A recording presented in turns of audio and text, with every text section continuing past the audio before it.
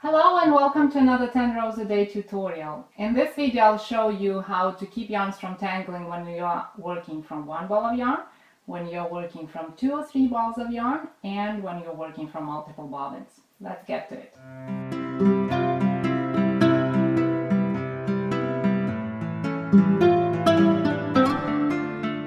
If you're knitting with slippery yarn like this bamboo I have over here, then the yarn can tangle even if you don't touch it. See, the ball is so loose, the yarn is so slippery, before you know it you will get all sorts of tangles.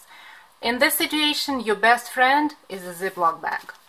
Just take any Ziploc bag, place the ball of yarn in there with all the tangles and stuff, and then lock the bag, most of it, but leave a little opening on the side or at the center, doesn't really matter. Leave a little opening where the yarn could easily be fed to your knitting, like this, and that's it. Problem solved. Your yarn won't tangle, and if you have a white yarn like I do right here, then the Ziploc bag will also protect it from dust and dirt. If you plan to use 2 strands of the same yarn, I highly recommend to do it from the single ball. So you take the tail that's outside of the ball, and then you insert your fingers inside and grab any strand that you feel there, like the innerst, the one that is at the most center, and take the other tail. In this situation, the only tangling that would happen will be if you occasionally grab, I've got quite lucky here that my tail is easy to find, but if you get like a whole bunch of yarn out of the center, then for some time you will have that bunch of yarn sitting here. So what you do in this case, you align 2 tails, and then unwind the yarn that comes from outside to align these 2 strands and untangle the yarn that came from inside. So for a few rows you would have double-stranded yarn just sitting there next to the ball like this. It could tangle too, but just keep an eye on it. But once you are done with that yarn, then the yarn will feed smoothly from both sides. Oh, see, I have some dust here. From both ends of the ball, and you won't have problem with tangling at all.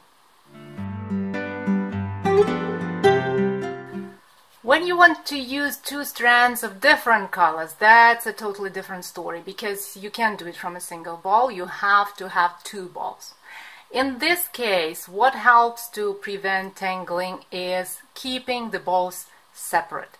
Divide and conquer, that's the strategy we use to keep the balls from tangling. So usually what I do, I would put one of the balls on my left side and the other ball on my right side while I'm knitting. Then I knit and knit and knit and knit, but because I'm turning my work like this, then the yarns still twist.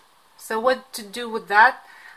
It's easy, you just untwist it, and the easiest way to do it is to stop after, I don't know, every 10-15 rows or so, then push the stitches away from the tip of the needle so they don't unravel, then leave the knitting so it basically kind of hangs on the yarn, then take those 2 strands and pull them apart and see what happens.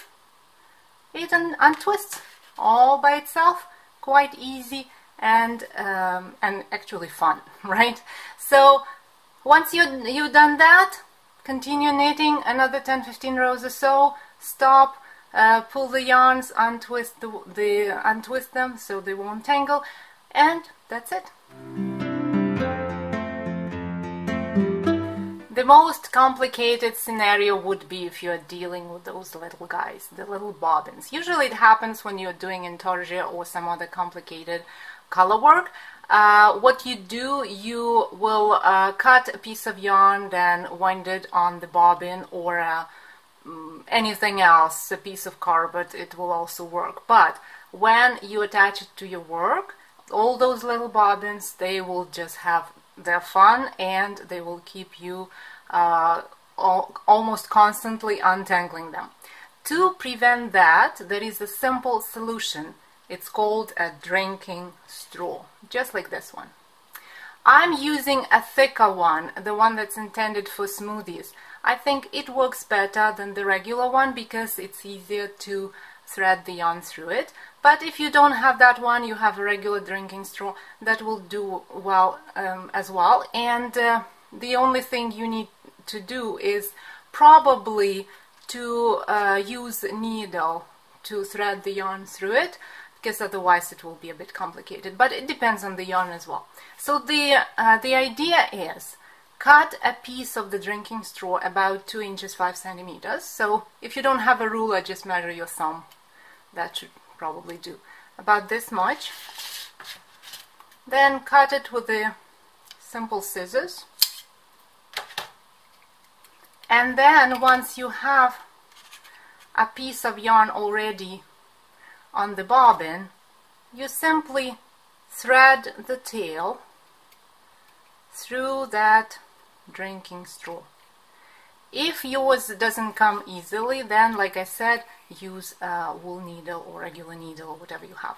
So that's what you have. Once you have all your bobbins set up like this, then attach them to your knitting and use them in your project. When you have a number of them, it will look about like this. See, and the straw, the piece of straw, will keep the yarns, the bobbins, from tangling, because it's the yarn that tangles, the plastic doesn't, right? So what happens, if they are too close together, they will still twist a bit like this, but not really a lot, like couple twists is not a big deal. And keep the tails quite small, so the space between the plastic and the needle is not too big, otherwise it will tangle more. And when you do that, your color work knitting would be much more pleasant. And that's it. That's how you keep yarns from tangling, and now nothing can keep you from playing with different colors and textures in your knitting. Thank you for watching the video, and stay tuned.